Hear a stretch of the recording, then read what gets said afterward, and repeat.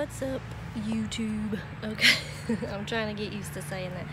So, as I said in my last video, if you watched my video about my Zach Bagans museum experience, I said I would come back on and share a couple of personal stories that I have. They're not anything major, but it's the little things that add up, you know, and that make you be like, yeah, there's other stuff out there besides us. There is, you know, but I don't tell many people about it because, especially my family, because they think it's crazy. They don't believe in that. They're really big skeptics as far as the paranormal. My husband, he is kind of a skeptic. I think he leaves his mind open that it's a possibility, but I'll tell you my stories and then you decide. So, before I tell you one of my stories, I told you in the last video that when I use Snapchat, the filters, I always have an extra face pop up. So what I'll do is, I saved one of the videos because it was just so hilarious. I saved one, so I'll insert it here.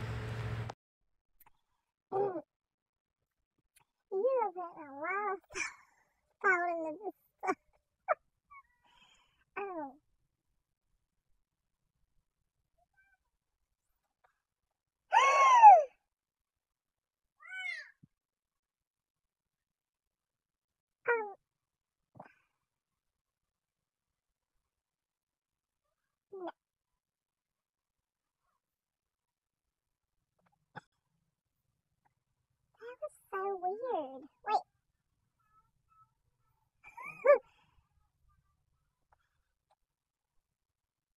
So now that you saw that, you see what I'm saying. Like, it would just come out of nowhere. And you know, I'm not blaming it on the paranormal, okay? Because like I said, I'm not a skeptic, but I'm also on the fence. So I haven't had enough proof that you know, I've seen other YouTubers and I've seen their experience, but I haven't had those for myself. So anyway, so my first story, I'm gonna start with when I was small. I think I was like 8 or 9. I was living, me and my mom was living at this apartment, and when we first moved in there, I never was happy in that apartment. I always felt like it was just weirdness, a weird vibe in there, and it wasn't anything to do with home, because our home was like really calm, just chill, you know, but it was just the what do you call it, the vibe, the environment, it felt weird. So so I was asleep one night, and this is the first time it ever happened. We'd been living there a while. I was always scared something was always with me, and you know, she would leave me at home sometimes to run to the store right down the road, and I would be so scared. And when this happened, it changed though. So I was asleep, sleeping really good, and something woke me up just out of nowhere. I just rolled over and I just opened my eyes, and like in front of my closet, I had one of those sliding closet, you know. I saw an outline of this. It looked like a woman. It was just an outline, I guess. What would you call it? Shadow, maybe? I don't know. I don't know what you would call it. It was just like I could see a clear outline. No features, just outline. It was really weird, and it looked like a woman. She was you know, kind of short. Maybe, I don't know what her height would have been, but it was short. Wasn't a kid, because you could tell with the, I don't know, it was just really weird, okay? I don't know how to explain. And I got scared, and I jumped up, and I ran to my mom's room, and I was like, I'm not sleeping in there. And she says, what's wrong? And she said I had a bad dream. I was like, no, I was awake. I was awake for that. I saw that with my eyes. I was awake. But she was like, oh, you just, because I would watch scary movies with my dad, and she's like, you just need to quit watching those scary movies with your dad and stuff, because, there is no such thing as any of that. So I took it upon myself. I was like, I'm not done with this. I'm gonna, because we was really good friends with a neighbor of ours, and we would go over there every weekend and just sit on her porch, drink tea, and just talk to her. And so I decided I'm gonna investigate myself. So I was sitting there. Her name's Bessie, and I said, Bessie, I said, I gotta ask you something. Excuse me.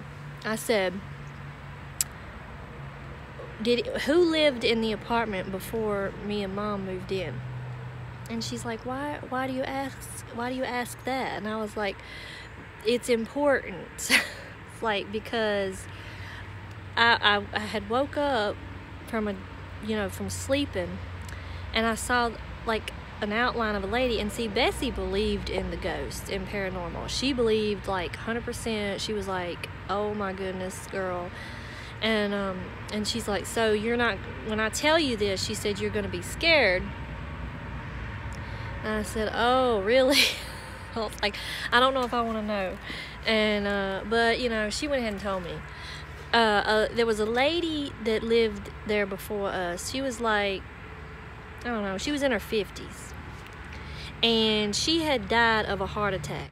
So she had died of a heart attack, and apparently she had been in there for, I don't know, about 3 days before anyone knew.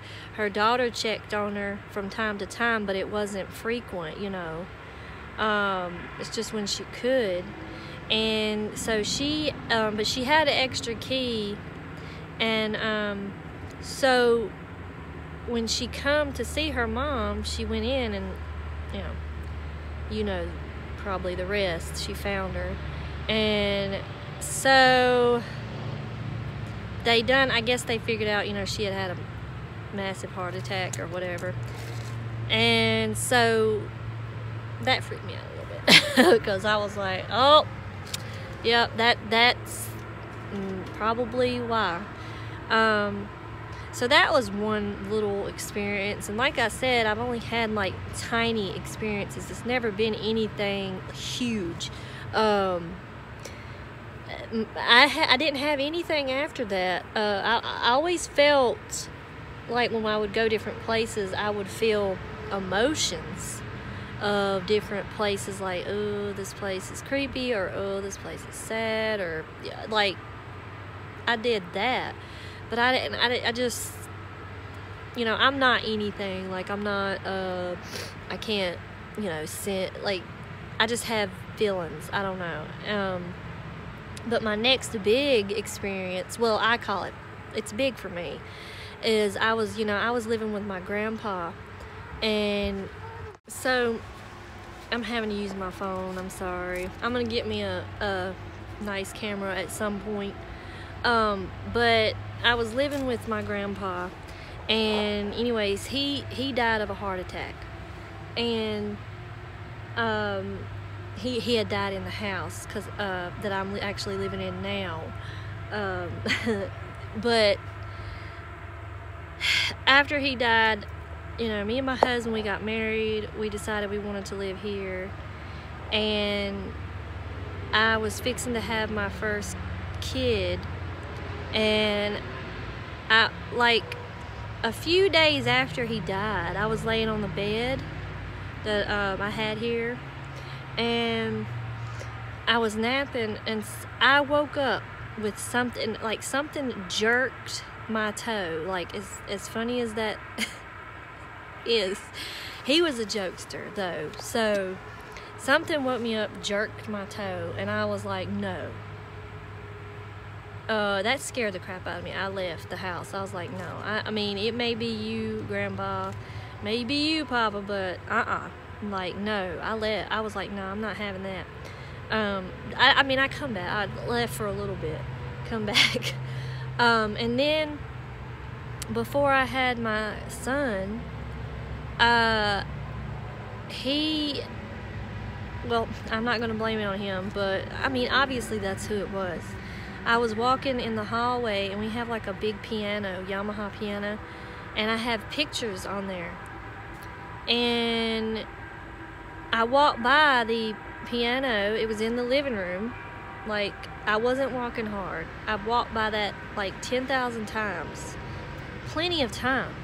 And that picture just went, it just flipped off the piano, and I was like, this is like not funny, okay? Like, I mean, I couldn't believe it. I put the picture back, I jumped up and down, I done everything. I was like, okay, it's not, so I don't understand what that was. It flipped off. So my next experience was with a seashell. I have seashells on the back of my toilet. Well, I did, as decor or whatever. And it was one day I was in the kitchen, I believe, and I just heard a like smack on the floor, like, you know, in the bathroom. So I went in there, and the seashells were in the floor. I was like, okay, unless we had, had an earthquake. I mean, we don't have earthquakes around here, really. So the seashells, they were in the floor, and I was like, okay, that's crazy. I'm sorry, I'm in the sun. I'm outside, so I can because it's kind of loud in my house, you know. But so they come off the back of the toilet. So that was the last thing that I really had. I did have. It was a weird kind of thing. Like, so I was watching Zach Bagans, one of his episodes where he was in Provalia when they done that, and I was watching it in the dark because everybody was asleep, and I was like, I'm not ready to go to bed yet, you know. So I had my phone, and I was watching it on YouTube, and I don't know if it's just the fact that it was kind of creepy, and then, you know, all of that happened to Zach when he was there, and where I had like all the lights out.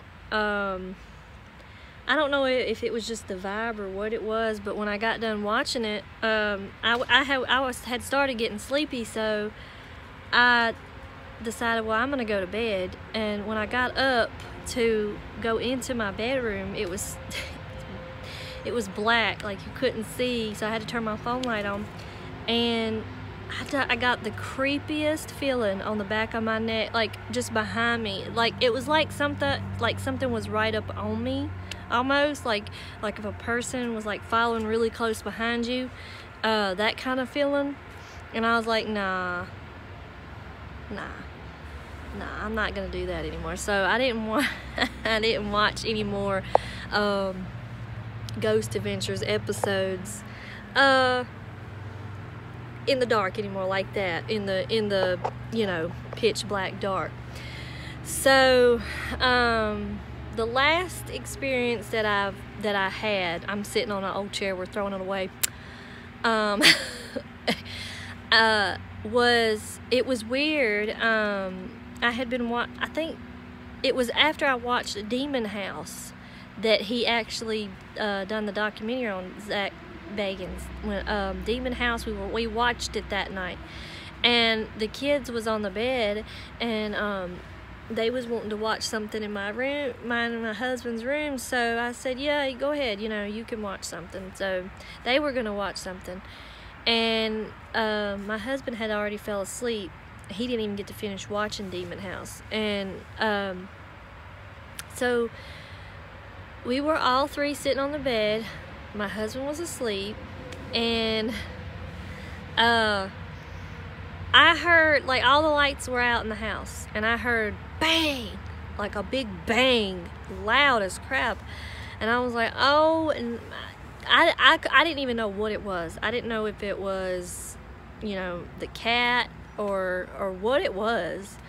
So I went, but my cat's outside, you know. But she, you know, she used to do stuff outside, but it was inside. And so I went into the kitchen, and what I saw was so scary. Sorry, guys. I had to move to a different spot because that sun was getting crucial, and it was messing with the light. So, anyways, so I had went into the kitchen, and it, like, I have this, it was a glass jar that I had sitting, like, I have a shelf above my kitchen sink where you can put, like, decor and stuff, and I had a jar, an old antique jar, mind you. It was so pretty, and I put colored water in it. I put water and food color, like, I made it red water, and because my kitchen, it's in red and gray, like white. So so when I went in the kitchen, turned the light on, all I saw in the floor was red water everywhere in my floor. And so there was red water everywhere, and I said, this is scary. My kids were like, oh my God, you know, and I was like, don't worry, it's just red water. And I saw my jar, and it was busted. It was really busted, really bad, all over the floor, and I really hated that because I liked that. It was antique. And so I cleaned up everything, and I was like, how I tried everything to make this logical. I tried thought of everything of why that would have failed, because the thing about that jar was it was heavy, and with the water in it made it more weight, you know what I mean? And like, I could not find a reason why it would have just flew off the top of my kitchen, of the thing. It just made no sense. So, and I'm not blaming it on the fact that I watched The Demon House. I'm not blaming it on that, but I mean, it's all coincidental. And just like my video about going to Zach Bagans' museum, like, I'm not saying that any of what I experienced was, and even coming home with the thing, you know, when I said something, I felt like something followed me. Like, I'm not saying that it's ghosts, paranormal. I'm just saying everything about that was ironic. So, and even with that jar and me watching that show, it's like, it's ironic. It's crazy how all of that stuff can happen. So I'm sorry if I play with my hair. It's because I usually wear my hair up or off of my forehead and stuff, so I'm like, I play with it a lot, hence why I don't wear it down a lot. But yeah, I'm not blaming it on the paranormal. Like, I don't know how to explain it. Like, I couldn't logically explain how any of that happened. So you just tell me what you think in the comments, like, about every experience I've told you in this video, and just let me know what you think. And if you want more videos like this, because I have shared what I've experienced, but I have so many other stories from my best friend. Two of my best friends, they are magnets for weird things happening. So if you would like me to share those stories, I would love to. It would even be even more fun if I could get them on here and, you know, they sit with me and tell you their stories, because it's really cool. It's really cool. And but like I said, just in the comments, let me know if you like, you know, if you want me to keep going. I know this is only my second legit video, but I want to keep going, and I want to keep, you know, coming up with different things to talk about. And paranormal, I like paranormal. I do. I love the paranormal. I like all kinds of things. You'll come to find that more the more you watch. I like I like working out. I do a bunch of stuff. So if you want me to keep making videos, just drop suggestions in the comments. Say, hey, I think you should do this. Hey, I think you should do that. And I'm open to it. But I hope you guys have a good day. Like, comment, subscribe if you want to. You don't have to. And I hope you have a good rest of your day. And I will catch you again. I'll try to make another video. I'll try to have it up again this coming Monday. My first video was Monday. This one is today, which is Friday. I try to keep doing that consistently, 2 videos a week maybe, until I get, you know, going. And then maybe I could do something every day. But I know I'm starting late for October. I hate that I'm late in the game, you know. It's like it's almost the end of October. But where I'm not, you know, a big, you know, in YouTube yet, you know, I haven't done, like, you know, I know other YouTubers are doing the 31 days of Halloween. But, you know, where I'm just getting started, I'm just gonna do, you know, a little bit here and there. So just let me know, and hope you guys have a good day. Peace.